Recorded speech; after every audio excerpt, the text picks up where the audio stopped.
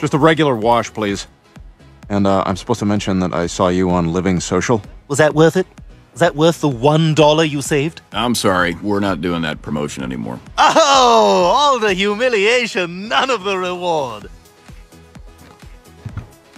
You know, some people are okay with the drive-through car wash. Me? I'm a fan of the hand job. Hi, I'm Brian. Yes, I like to have fun with language. You're so funny. I'm Tori. I got hit by a car in high school, so I don't have to work. Cool.